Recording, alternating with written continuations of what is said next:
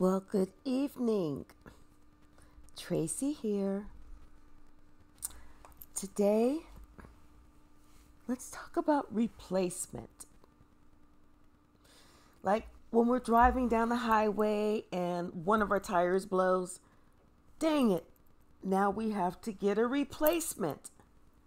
Or we use up all the coffee in the house, darn it, now we have to get a replacement. Or we use up all the toilet paper or whatever. Darn! Now we have to get a replacement. So the same rule applies when the scapegoat and the black sheep says, hasta la vista, baby. Guess what? You're gonna have to have a replacement.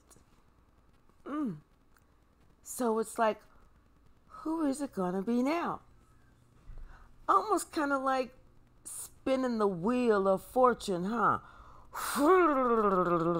Whose name is it gonna stop on? Click, click, click, click, click, click, click, click, click, click.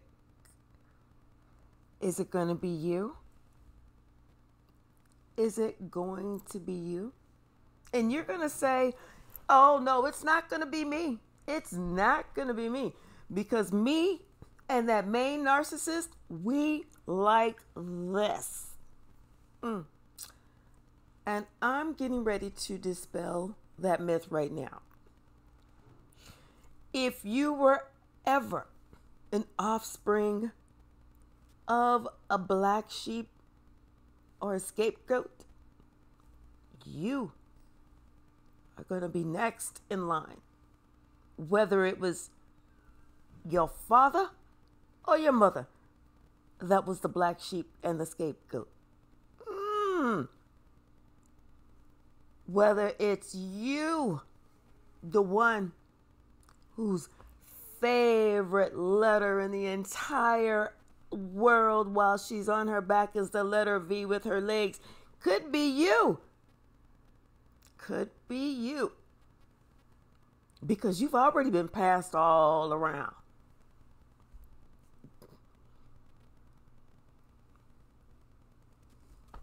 And then some.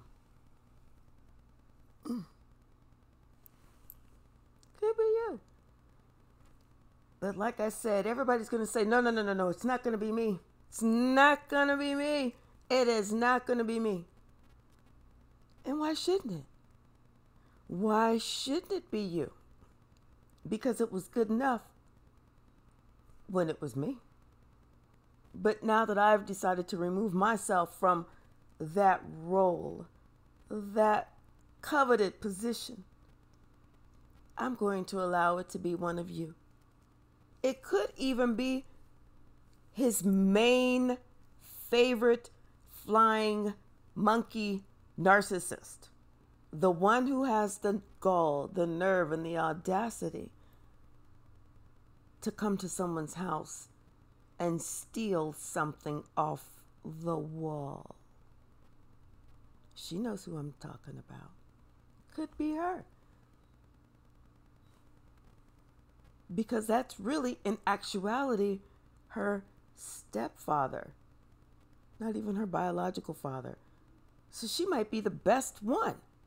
She'd be the perfect one. Because she's not related by blood at all. Why not her?